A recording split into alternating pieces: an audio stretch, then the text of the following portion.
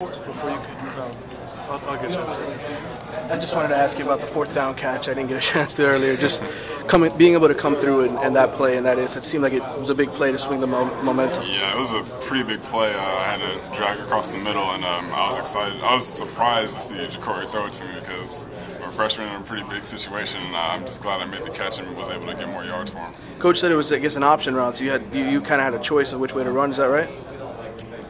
No, it was drawn up that way. It was a drag across the middle. Okay, and so you catch the ball, you pick up the big first down, and then you did it again later in the game. Just, I guess, how does it feel to kind of step up in those big moments? It gives me a little more confidence knowing that, like, yeah, I can convert from high school to college and still make plays. You know, obviously this team's looking for a tight end to step up and deliver. How much has that kind of been in the back of your mind just the last 2 weeks? I've just been focusing on, like, whatever I have to do, like whatever they tell me to do it to the best of my ability. And if the ball comes my way, to bring it in. Ja'Cory, any difference in him today at all? Just watching him play, it seemed like after the interception he settled down, was a different quarterback.